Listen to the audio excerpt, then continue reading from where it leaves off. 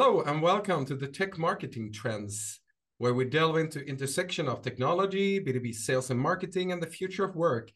So happy to have you with us. And today's episode, we're thrilled to host Matt Doyon, who's a seasoned sales expert.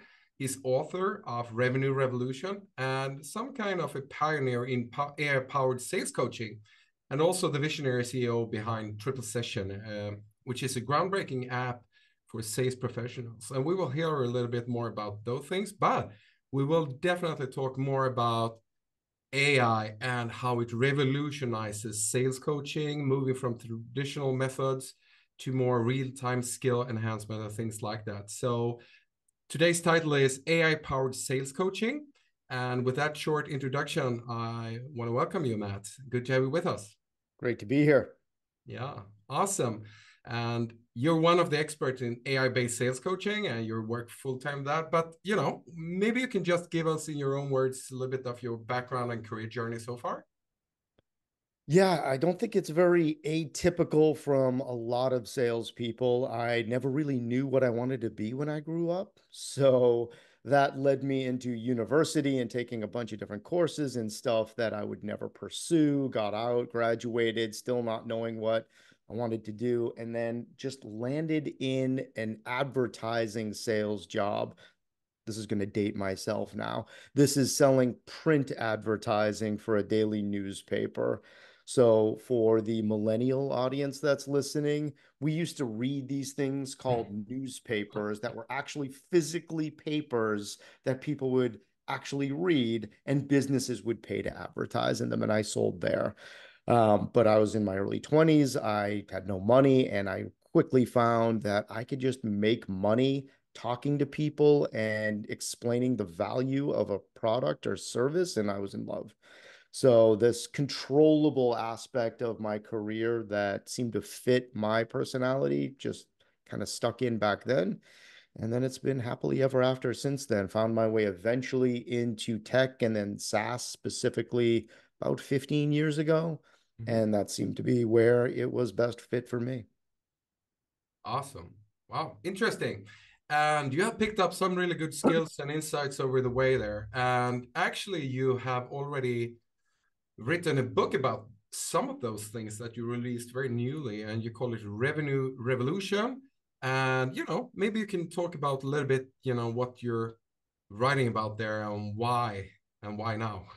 Yeah, that was more of a therapeutic exercise where when you make as many mistakes as I've made along the way and had to quickly correct or else die, you learn some things along the way. And as I was transitioning out of one role as a CRO of a SaaS startup into my next venture, I had this moment of a breather that I could actually reflect. And there were a lot of things that surfaced from that as far as things that my organization got right initially and panned out. Those were in the minority. And then a lot of stuff that I got wrong in the early days and had to go back and revisit and correct.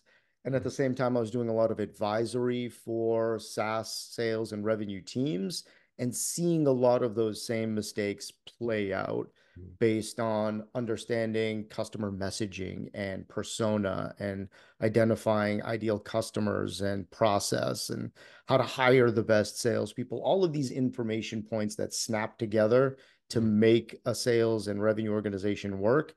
I just kept seeing a lot of people make the same mistakes that I made. So I thought, if I could just get this out and help people not step in a lot of the landmines that I stepped in, then there could be some force of good that could come from this 8-year journey I had as a CRO.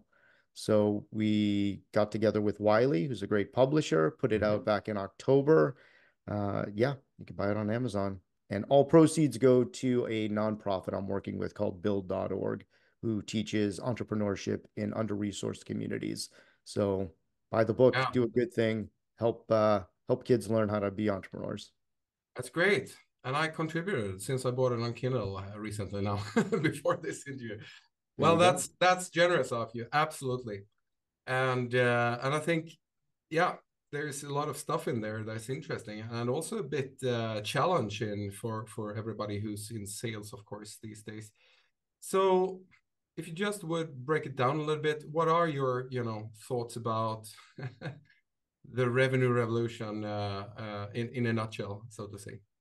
Yeah, there are two big underlying forces that are moving at the same time, and it's really changed the world that we're working in. One is economic, where the economic landscape that we are now living in really changed seismically back in 2022. We could talk about what led up to that and where we are now. And it will stay this way, or actually probably get a little bit worse for the next 10 years. So that's a new normal that we have to readjust ourselves to. The boom years that we sold into from 2000 to 2020 are gone. The pandemic years, which for SaaS were this weird balloon, this bubble that we had for 2 years from 2020 to the end of 2021, that was an aberration. That's long gone. And now we're in this new reality. That's going to be here for a while. So, piece one is that. Piece two is technology is moving faster than ever, especially with the release of AI.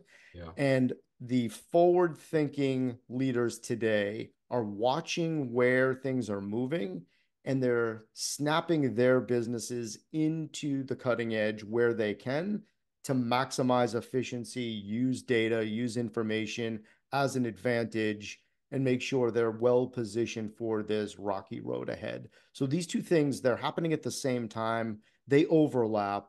And for forward thinking business leaders, they're really seeing both of them as to what they mean for their businesses and taking full advantage of both right now. It's a challenge, but each challenge has an opportunity. And for the sales and CS and business leaders that are looking at that as an opportunity, they're going to be fine. Everybody else, oh boy, it's going to be a rough decade. Yeah. Yeah, that's rings true to my ear, and I think most companies have experienced a much rougher road already from a year or so behind. So yeah, definitely, definitely.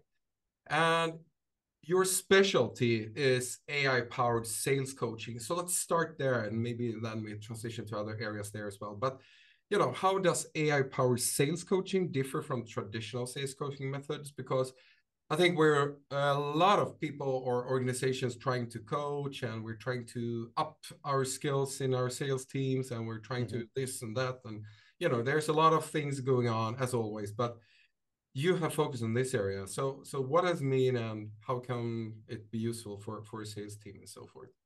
Yeah, the short answer is speed and power. Mm, So when we look at sales coaching, and the data has borne this out for years, coaching is the most valuable use of a sales manager's time with his or her team. mm, No effort gets a better return on time investment than a manager listening to calls, working with a rep, sitting down, analyzing performance, offering feedback and helping that frontline rep learn this very challenging job that we have in sales and get better and better and better over time.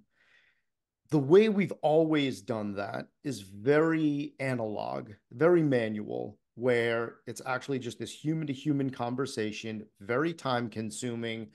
The manager is typically listening to calls, even with all of the conversation intelligence today. They still listen to calls, make notes, give feedback, and it has impact, but it can only work on the small scale until recently. mm, Now, with AI, what you can actually do is, for all intents and purposes, build a clone of yourself as a sales manager. You can download your brain, upload it into AI, say, what would I look for in a call with my sales process specifically? What are the good, the bad, and the ugly I evaluate? How can I score it? How can I grade it? And how can I give feedback to the rep? And now use AI to do that on every call, every stage, every deal for every salesperson on the team. So typically today, when I talk to organizations that are not doing this, but still fairly mature, they'll tell me the same thing. We do that for about 10, 15, 20% of the calls we have coming through. and the reps benefit from it greatly. AI allows you to flip the switch and do that for 100% of the calls and give immediate feedback. And not only that, identify weak spots in deals, shore them up, bring a manager in, give attention. It's just changed the game in terms of efficiency of work and getting to the answer faster. So speed, we can get those results from coaching real time now and offer that feedback right away.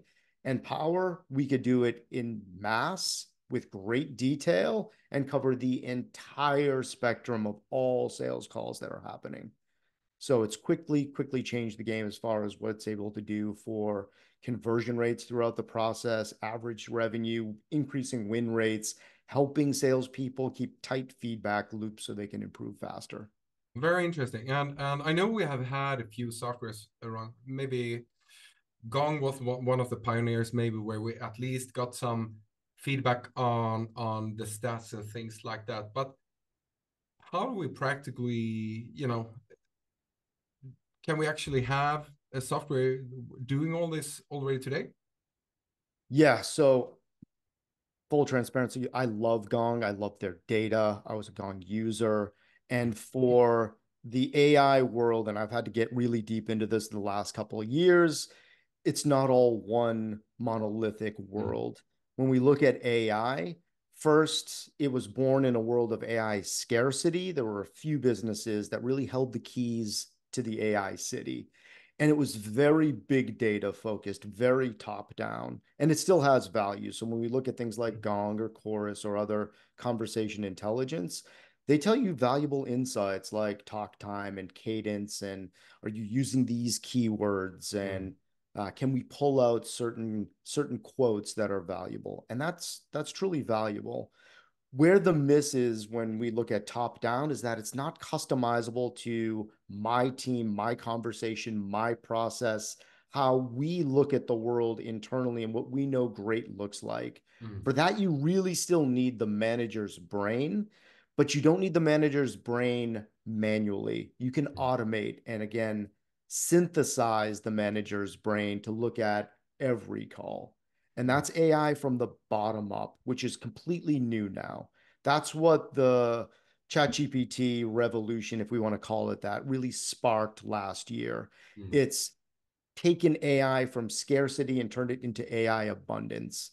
So now I could take my brain as a sales leader, program it into AI in my very unique sales process, and say, what would I actually say about this call and the feedback that I would offer and the pat on the back to the rep to say, you did great at this stuff here. And then where are the weak spots? Okay, we can identify those. And of those weak spots, what is the number one thing that we need to make sure we tighten up first, not just in this deal, but in your process overall? So I can actually have the AI write out a coaching plan to say, okay, for this deal, let's make sure we nail down these couple pieces before we move forward, or else we're going to lose. mm. And for your process, spend some time tightening up your skills over here so your next call goes better in the first round.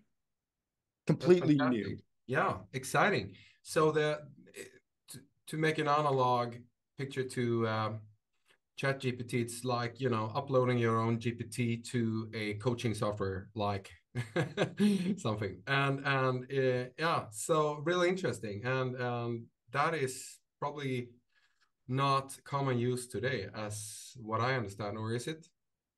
No, it's very new, and a lot of the likeness that you could see that gets a little bit more talked about in the market is we look at things like famous podcasters where AI will clone a podcast that they never ran. There was one about Joe Rogan interviewing Steve Jobs, which never Yeah. happened, but it sounded exactly like them, weirdly so. Or music artists where you have like Drake and AI can clone a Drake song and it sounds exactly like Drake. Now, what we could do is, hey, manager, let's clone you and have your clone listen to, give feedback, and coach on every call. That Yeah. thing that you would love to do if you had infinite time because you get a lot of return on that investment. It's just impossible for you to do that. Mm. Don't worry about it. We're going to clone you and have the clone do it all day long. Yeah. Listen, analyze, and give feedback on calls. Exciting, exciting, and wow, another area of AI, conquering our Yeah. We want this one our to be used for the forces of good, though. Actually yes, help people learn, get better, do better for customers. Customers benefit from this too. There's nothing worse than a poor performing sales rep. yeah, They do a bad totally. job with prospects. They get Mm. pushy. They get aggressive. It gets ugly out there. So if Yeah. we could help save not only sales teams, but prospects from that reality, Mm. then we are putting some positive energy in the world. I love it. Great. And that takes us a little bit on the impact on sales jobs going forward. There's a lot of discussion around AI that, replacing a lot of works and jobs and things like that. And as an AI expert in the sales field, in your view, how does AI impact the sales roles specifically? Yeah. So as a species, we humans like to freak out whenever we possibly can Mhm. and indulge in overreaction. And this has happened all through history. The Industrial Revolution caused this. Hey, we're going to be out of jobs and nobody's going to work anymore. And we used to live on whale oil, and then all the whales got killed. Ah, what are we going to do? We're going to be without it. Like this happens with every new technology, every news cycle. The biggest one I remember was when chatbots started to come out about Mm. 10 years ago. Oh, this is going to kill BDRs. We don't need them anymore. People come to sites, the chatbot will handle everything, and that's gone. We have more BDRs than ever. Mm. With AI, it's the same thing. So there are two reasons why AI is not only going to not kill sales jobs, it's actually going to create them. Number one, AI makes you smarter. It actually helps you do a better job and makes you more human. It's ironic to think of this, but the robots are making us more human because they tell us how to interact with the other robots out, with the other humans out there. Mhm. So because of that, they are going to do a lot of the dirty work that, again, managers usually need to do to make us much more effective when we need to work. And because we're human, we are still just grown up orangutans, really. We're still emotional. We still react. We're still in this Paleolithic brain that we have in our heads. And we're still making decisions emotionally, not rationally. The robots are great with rational logic, but you still need that contextual, tangible human element if you're going to succeed.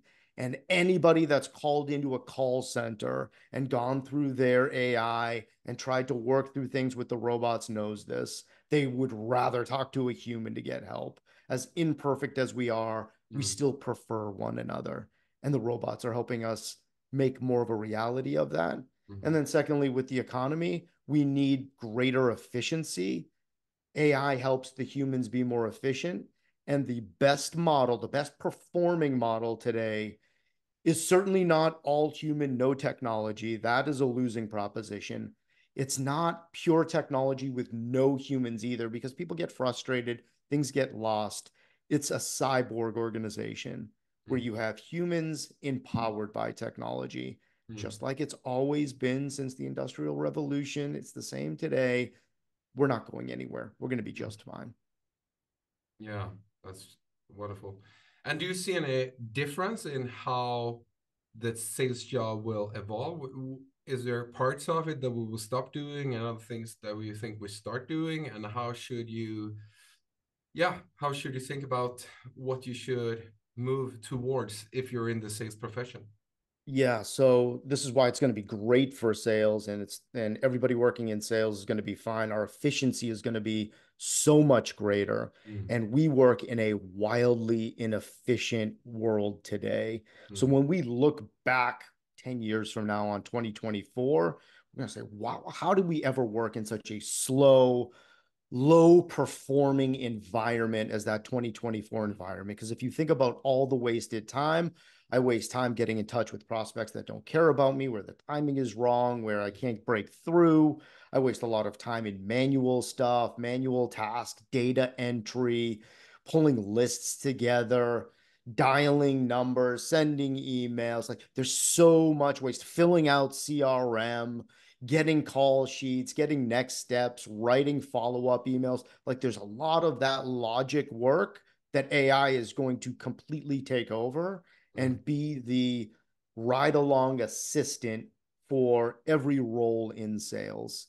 And that's going to make the humans that work in sales far more efficient and much more logical when you look at it from a financial perspective as to why I want that person in the organization just plugged into a lot of AI. So, what's going to go away? List building, prospecting, understanding where to get great data on things like LinkedIn and scraping websites and stuff that people voluntarily put out into the market. All that work that's still a lot of manual stuff. That's all going to be done by AI very quickly. mm, Writing great email message copy that's already starting to change and go mm, away. That's going to be automated. The plays that come out of how to message somebody on a email and then tag them on LinkedIn and make a copy and then send a message. All that cadence stuff is all going to be automated and run and operated by AI. And then we'll drop the humans in for that critical point where a phone call matters, hearing a human voice matters, jumping on a call where you could see somebody matters. We'll mm, plug the humans in where they can add value and where they're maximizing their efficiency. mm. And it's moving fast. A lot of these pieces are already in place. Yeah, yeah, it's moving fast. So, yeah, just like when we are seeing in previous tech shifts when e-commerce, swapped out territory salespersons driving around selling paper like, Dunder Mifflin, companies like that. Yep. Uh, and, they are commodities that we never would take a sales meeting in order to buy these days. But yeah, so we're moving upstreams as a sales collective, I suppose, doing more advanced stuff, having more complex discussions, and focus on providing more value rather than looking for email addresses and researching on LinkedIn. So definitely exciting times, but boy, the shift is going fast. So yeah. It is. And fortunately, it's getting so much attention that people are taking it seriously and they're looking at those opportunities. And we're starting to build some virtual cycles here where the speed up will just help to improve and optimize performance, which will speed things up. And it's so important now with the economic forces that have taken over and we're going to live with for the next 10 years. Yeah. This is going to be a need to have now. Yeah. And if you tie that back to, I mean, you've talked a lot about the economic factors, and Yeah. and I think I know you write a lot about the hunt for efficiency, that the fat and happy days are behind us, and now we need to be lean and effective and doing Yeah. the right things and stuff like that. So I suppose that is accelerating the whole quest for finding better stuff, better tech, and better processes in order to drive our different departments and especially sales and marketing maybe towards yeah. Yeah, thank God for the robots that they've arrived just in time to save us from ourselves because we're going to live in this new economic reality and sadly it's going to get a bit worse and stay worse for a while before it gets better. Why do you think so? So there's this old expression, and it's still used today in financial corners, where if you look at investments, they always say, hey, past performance does not project future outcomes. So they have to put that in there legally. Hey, just because it's performed a certain way in the past doesn't mean that's going to continue. Mm, Nowhere is that more true than in our financial times now, especially in software and technology. So why do I say that? We lived in an artificial environment for 20 years. mm, And because we lived in it so long, we thought it was real, mm, but it wasn't. And that 20-year period was 2000 to 2020. And it was really driven mostly by demography. The forward in economies of the world, the rich countries, Europe, US, Asia, They had a massive amount of people in their 50s and 60s that had all of this money, no kids in the house anymore. The house was paid off, and they invested like crazy. And it brought down the cost of capital. It made venture capital this thing that exploded. Stock markets were huge. Getting loans was really cheap, and that happened everywhere. And then in 2020, that generation of people in the industrialized countries started to retire. And when you retire, you pull your money out of the market. And when you do that, you put it in stuff that's safe, like government bonds, and then the money dries up. And if you look at the data from RepView on revenue per rep quota attainment, it falls off a cliff starting in Q1 2022 after all the COVID shakeout happened. And you match that to Crunchbase data on when investment started to dry out, Q1 2022. And then in the US, if you look at the stock markets, the NASDAQ, the Dow Jones Industrial, um, New York Stock Exchange, all of the returns start to drop when? Q1 2022. All of this is sliding out because all the people who have the money that fueled the market are retiring now. Mm. And the generations that are coming back to fill them up are far smaller. And my generation, Gen X, the next one up that's going to actually have money to invest, well, in the US anyway, there are 10 million fewer of us than the previous generation. There just aren't enough of us to fill the chasm. Mm. So, what we're already seeing is inflation, higher cost of capital, interest rates coming up, lower investment. And I know you're in Europe, so you probably look with a bit of a smile at our political dialogue right now.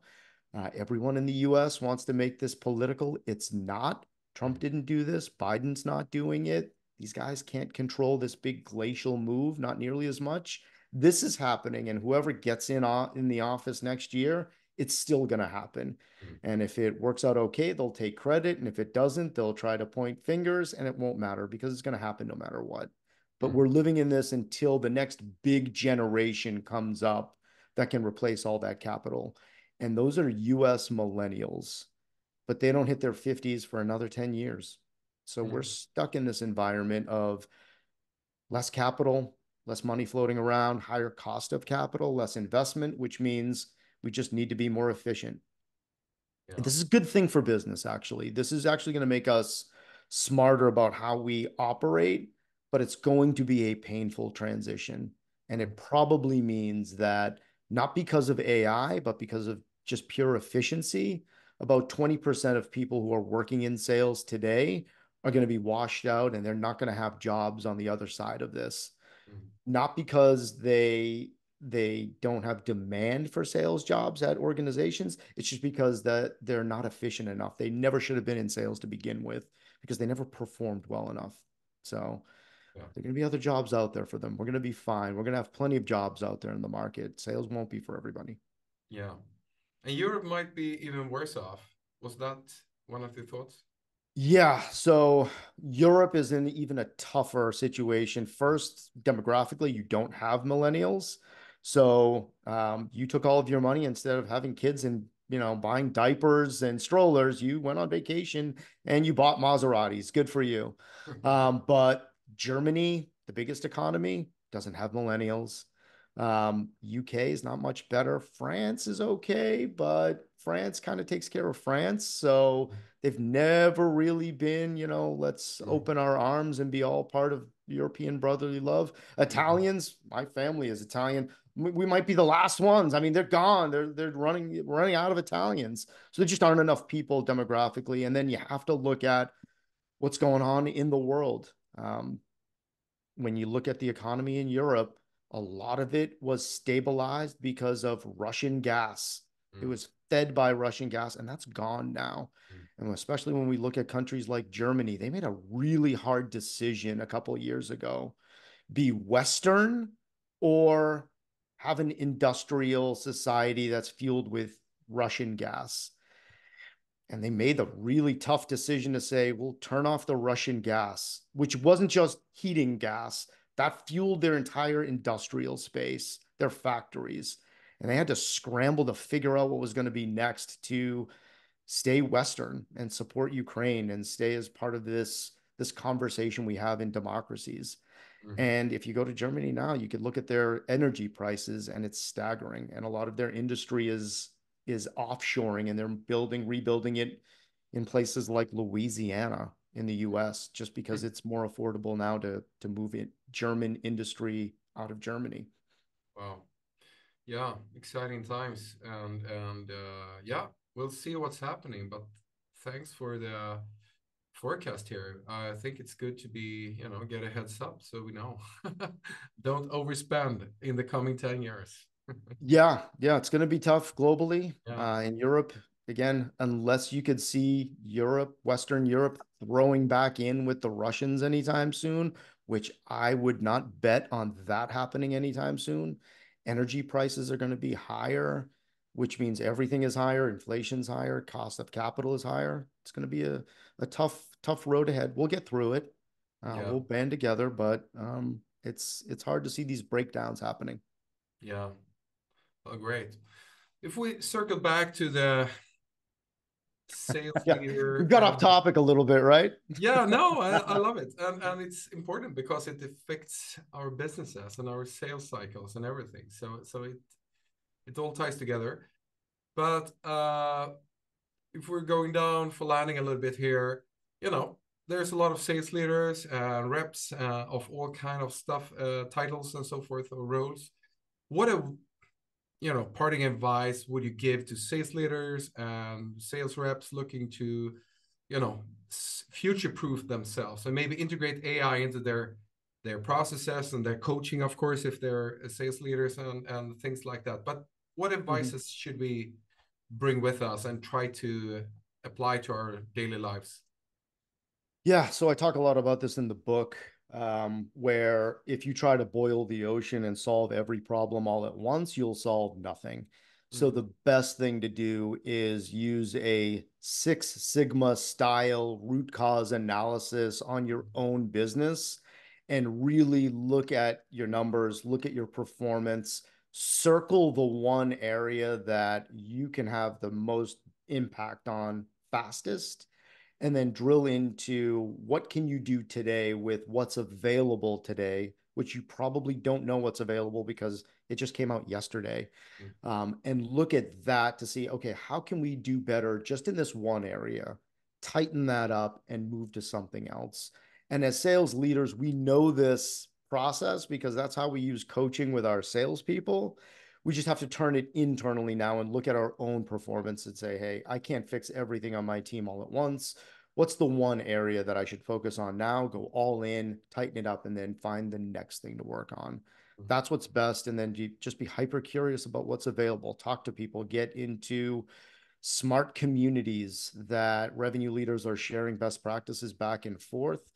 The best thing we could do as a species is share information on what is most cutting edge and working, and then fit in what works and ignore what doesn't. Mm. Well, thank you so much. That's awesome. And for our listeners who want to read your book or know more about you and your content or triple session, where can they find you? The book you can get on Amazon. Bezos will support getting his bite, and the team over at build.org will get the rest, and they will put it to good use, helping high school seniors in poor neighborhoods learn entrepreneurship. For me personally, you can find me, I'm best on LinkedIn. So, Matt Doyon, my business is Triple Session. Connect with me. I am not inbox zero, but I am in mail zero. So, I will reply. Triplesession.com is where you can find our free library of sales training so you can get in, start learning, applying, use data to improve your sales skills. And you don't have to pay anything for it. It's completely free. Wonderful.